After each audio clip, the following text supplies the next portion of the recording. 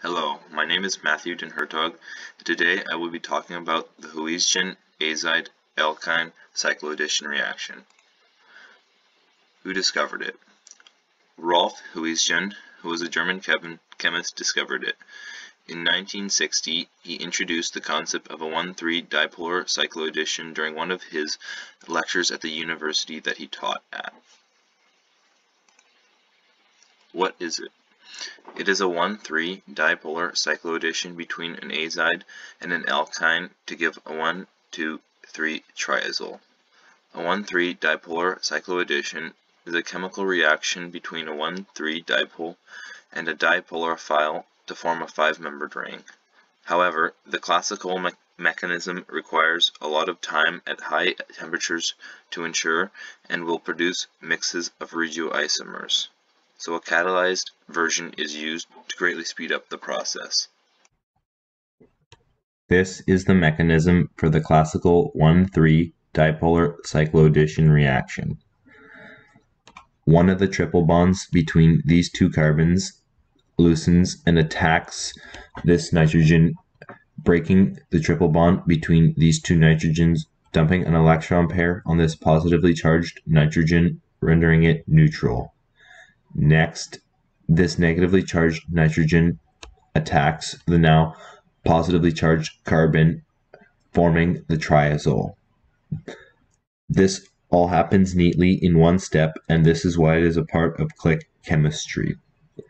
Depending on which bond loosens from which carbon will decide where the R group will be, forming regioisomers in solution. Since this reaction requires high temperatures and tons of heat, a catalyst is used to greatly speed up the process. The copper catalyzed azide alkyne cycloaddition. This was first reported in 2002 by two laboratories, that being the Carlsberg Laboratory and the Scripps Research Institute.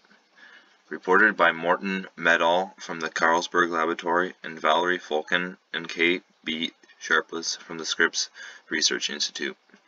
K. B. Sharpless also coined the term click chemistry in 2001, which 1,3-dipolar cycloaddition is part of. Copper is used as a catalyst to accelerate the rate from 10 to the power of 7 to 10 to the power of 8 times faster compared to the uncatalyzed 1,3-dipolar cycloaddition. It is also one of the best click chemistry reactions. The best results were found when a mixture of copper-2 and a reducing agent were added to produce copper-1. This is the proposed mechanism for the copper catalyzed cycloaddition reaction.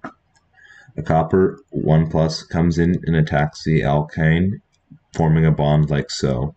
Next, another copper 1+ comes in and attacks the carbon group, kicking off the hydrogen. Next, the carbon comes in and attacks the nitrogen, removing the triple bond and dumping an electron pair on the positively charged nitrogen, rendering it neutral. After that, the negatively charged nitrogen comes in and attacks and bonds to this copper right here. They also bond to the other copper, forming a complex.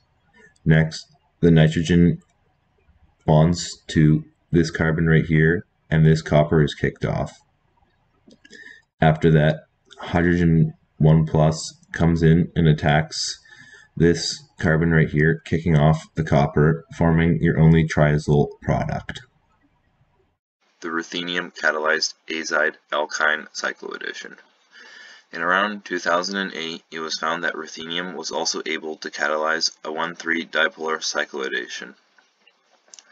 Unlike the copper catalyst, in which only terminal alkynes reacted, in the ruthenium catalyst, both terminal and internal alkanes were able to participate in the reaction. The best results were found when the ruthenium catalyst pentamethyl cyclopentadiol ruthenium chloride was used. This is the proposed mechanism for the ruthenium catalyzed cycloaddition. The negatively charged nitrogen on the azide comes in and attacks the ruthenium, kicking off the ligand.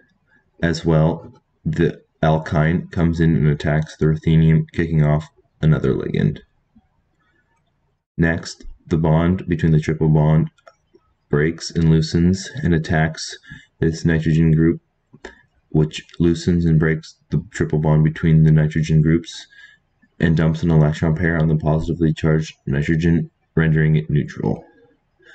This carbon also attacks and bonds to the ruthenium, forming a triangle complex. Next, both complex bonds breaks, this one dumping an electron pair onto this carbon right here, and this one rebonding to this nitrogen group right here. Next, the bond between the ruthenium and the nitrogen breaks, dumping an electron pair on the positively charged nitrogen, rendering it neutral. And at the same time, both ligands reattach to the ruthenium, and the product triazole is formed. Application. It is used in the synthesis of heterocyclic compounds such as vitamins, alkaloids, and antibiotics.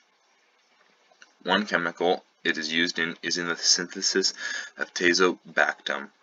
Tazobactam is an antibiotic that stops the growth of bacteria. Pictured below is tazobactam.